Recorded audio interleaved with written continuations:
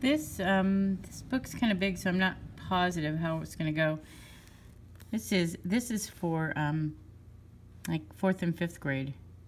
Mario and the Hole in the Sky and How a Chemist Saved Our Planet. Written by Elizabeth Roosh, illustrated by Teresa Martinez. And look, I was talking to you about nonfiction. So this is 363.738. And that means that the information in here is factual.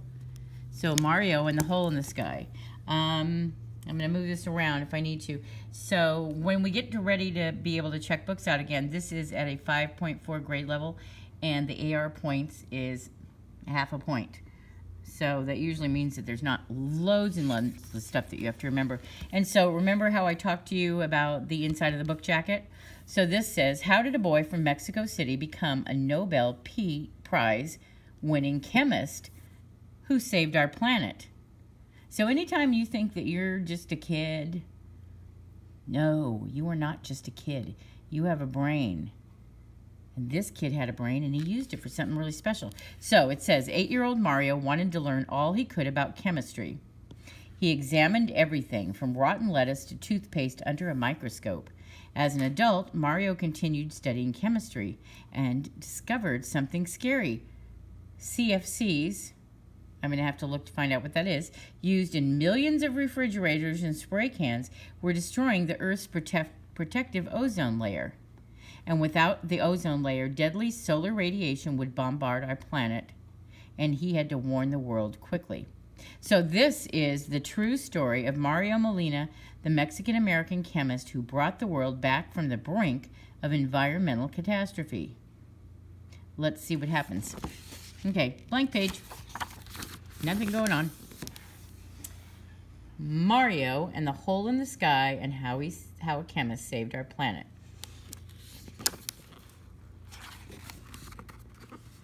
And the dedication, you know, sometimes I don't read these, but I think that this is kind of important because it says it's dedicated to all of those who choose science over silence, and to all future scientists. So, I'm going to try to keep this centered in the camera, but I don't know if I can, so just listen. Mario Molina was born in Mexico City on March 19th, 1943. By the time he was 6, the world was awash in amazing new products made from amazing new chemicals. Spray. Mario's mother misted perfume onto her wrist. Squirt, squirt. Someone polished a window, you know, like with Windex. Spurt, spurt. A press of a button propelled cleaner onto a counter, paint onto a fence, and hairspray onto curls. So do you know what he's talking about? He's talking about like the spray cans. But there's stuff in the spray cans to make the spray go out. But one of the new chemicals used in millions of spray cans and refrigerators had a dangerous side that no one had yet discovered.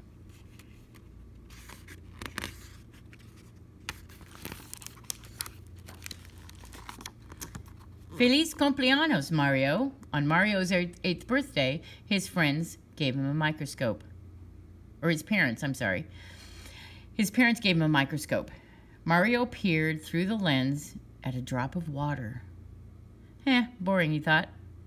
But then he began to wonder, what would happen if I looked at dirty water? So he's got a cake, and he's got all of his friends, and, oh, they're going to play pin the tail on the donkey. And so here's Mario, very interested. You know, there's somebody else checking the piñata out to see, well, what's the deal? Do we have no candy or what? And then Mario could care less. He is looking at that microscope. So, Mario soaked some lettuce and let it rot. After a few days, the gooey brown-green mess smelled awful, and Mario plugged his nose, sucked up a dropper of the filthy water, and dripped it onto a slide. He peered into the lens, and he gasped.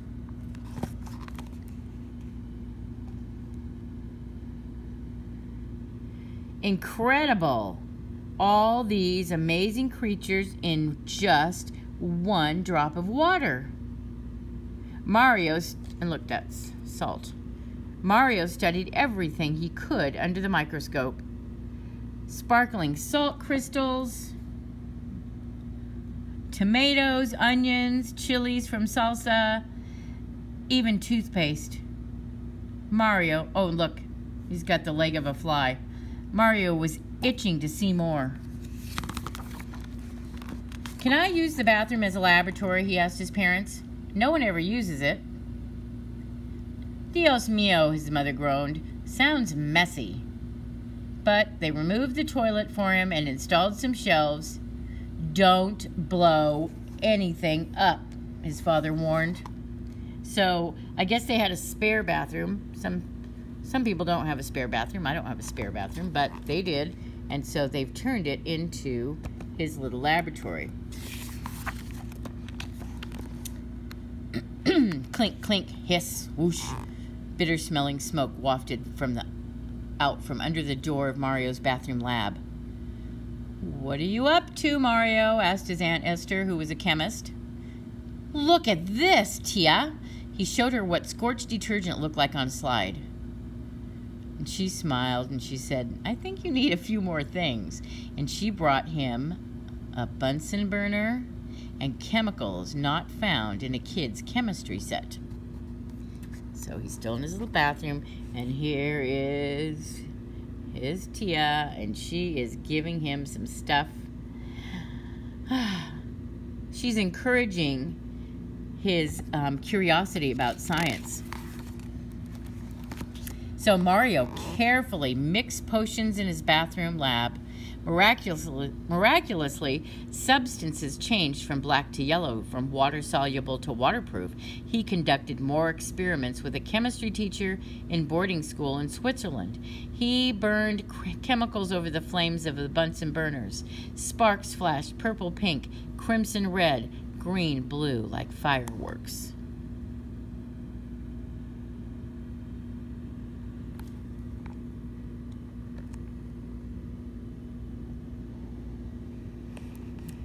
Is he having a good time or what? I think he is.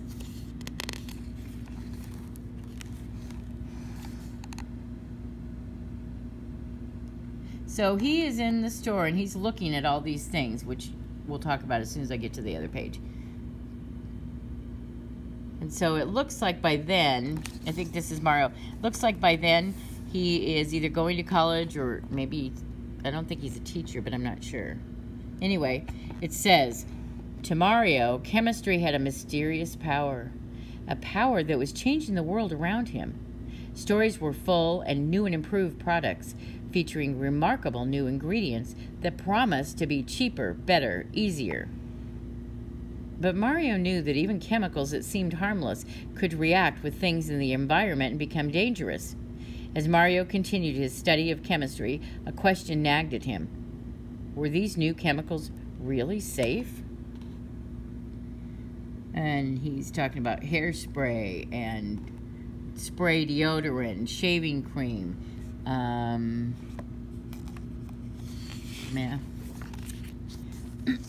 Soon after getting his PhD, and that is a doctorate degree, soon after getting his PhD and beginning to work in the United States, Mario heard something that started him on a quest to find out. A scientist studying air samples found tiny amounts of chlorofluorocarbons, or CFCs, that's that word that we looked at earlier on, floating around in the air. And Mario knew CFCs were used in refrigerators, air conditioners, insulation, and fast food containers, and as a propellant in millions of spray cans. He and his colleague, F. Sherwood Rowland, wondered, well, once CFCs were sprayed into the air or leaked out at the dump, what happened to them? So they are really curious, like where does that stuff go? So Mario and Sherry set up I guess his name's Sherry. Mario and Sherry set up a bunch of experiments to find out. They mixed CFCs with water. Most chemical compounds dissolve in rain, but CFCs did not dissolve. They shone lights on CFCs. Some chemical compounds break down when light shines on them, but the CFCs didn't break down. They set up a contraption to mimic Earth's lower atmosphere where any surviving chemical compound usually decompose. But those CFCs, remember the chlorofluorocarbons, they still endured. In the upper atmosphere, a layer of ozone surrounds our planet.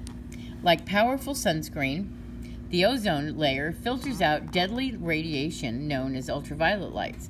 What would happen if CFCs reached the ozone layer? Mario asked. To answer the question, Mario grabbed the simplest tools of a chemist, a pencil and paper. He jotted down the ingredients that could be released if radiation broke down the CFCs. One is carbon, called C, fluorine, called F, chlorine, called CI. So here he wrote out his, he's kind of thinking about, you know, the stuff that comes out of the refrigerator, and then it floats and floats, and then the solar radiation hits it, and then chlorine breaks off, and then, and he's talking about the Earth's atmosphere, and then freed chlorine crashes into the ozone, and then the ozone breaks up. Then he wrote down what would happen if those ingredients reacted with the oxygen, called O, in ozone. And Mario discovered something very scary. Chlorine floating around, freed by radiation, would break up the ozone. Remember, this is an 8-year-old kid who's fascinated. I mean, now he's kind of grown up, but he was young when he was thinking about it. So bent over his chemical equations, Mario felt a huge weight pressing on him. The problem was even worse. After the chlorine destroyed the ozone, the chlorine survived. It could float around and destroy more and more ozone, and just one atom of chlorine could knock out tens of thousands of molecules of ozone. Without ozone, deadly solar radiation would bombard the Earth, killing all plant and animal life. Mario hurried to Sherry's office. "We have got a problem," he said, "a serious problem, and we have to do something." Floating oxygen frees chlorine again, and then freed chlorine moves on to destroy more ozone. So he was explaining his whole, what he found in his studies to his friend Sherry.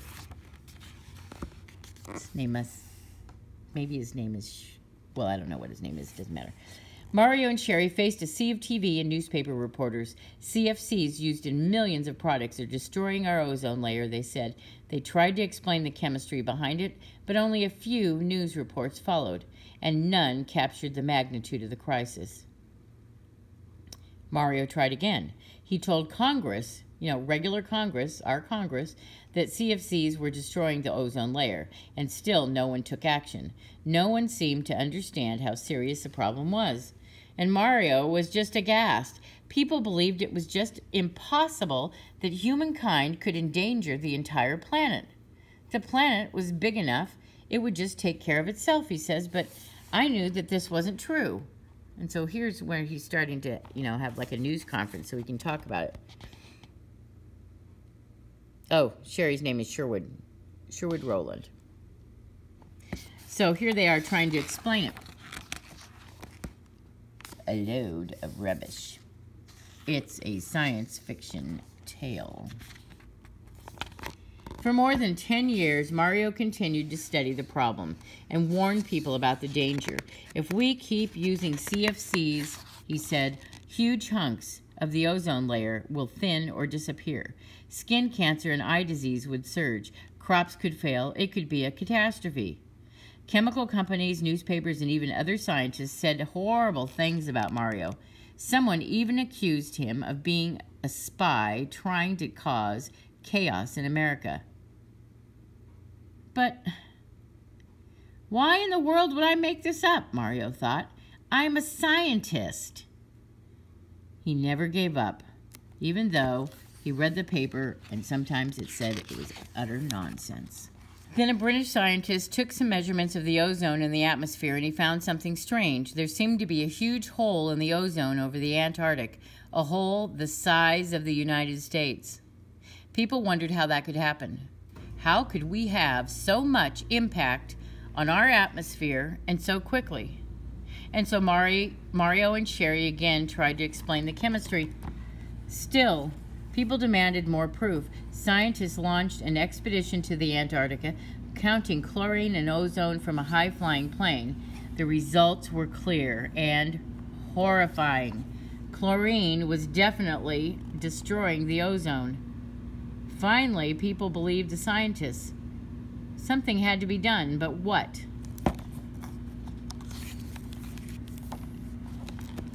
Leaders from countries all over the world flocked to Montreal, Canada to discuss the problem. Mario explained the science. He pleaded for nations to join together to stop the destruction of the ozone layer. The discussions were so slow and cumbersome, he says, I worried that they might not succeed. Representatives returned to their countries across the globe. Mario was returned to his home in the United States and waited. This was the Earth's first global issue, said Mario. There really was no example of the whole planet taking action on something like this before. I didn't know it would happen. Or I didn't know what would happen. I beg your pardon.